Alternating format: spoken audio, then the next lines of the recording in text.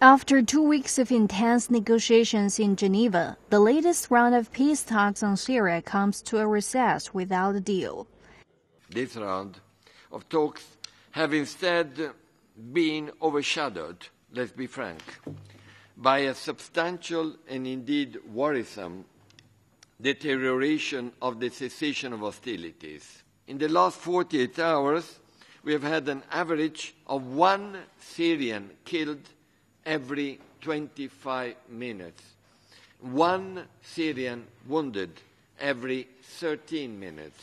As violence picks up on the ground, the UN Syria envoy Staffan de Mistura said the ceasefire in Syria has to be revitalized before setting a date for the next round of talks. The envoy said the truce, which was agreed to by the warring sides some 60 days ago, now hangs by a thread.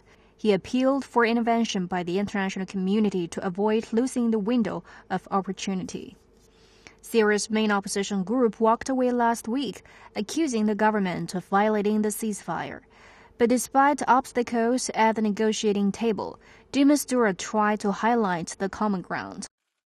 The first one is no one is doubting anymore that there is an urgent need for a true and credible political transition.